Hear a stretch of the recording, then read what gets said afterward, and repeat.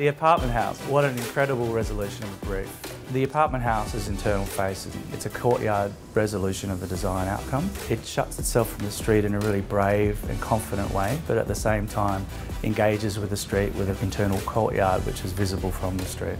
It is all about detail and proportion, and that's what this whole design hangs on. The apartment house for me makes me think about the character of brickwork, or ponder what it is that makes a contribution to the character of brickwork.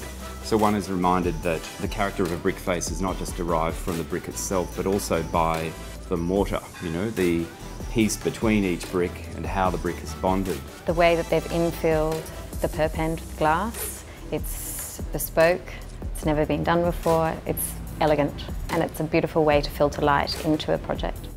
The apartment house project. It is just such an amazingly minimal project, and it's so beautiful and elegant in the way it just uses the absolute least possible to say everything that you need to say. The whole vocabulary of the building really is about a brick wall.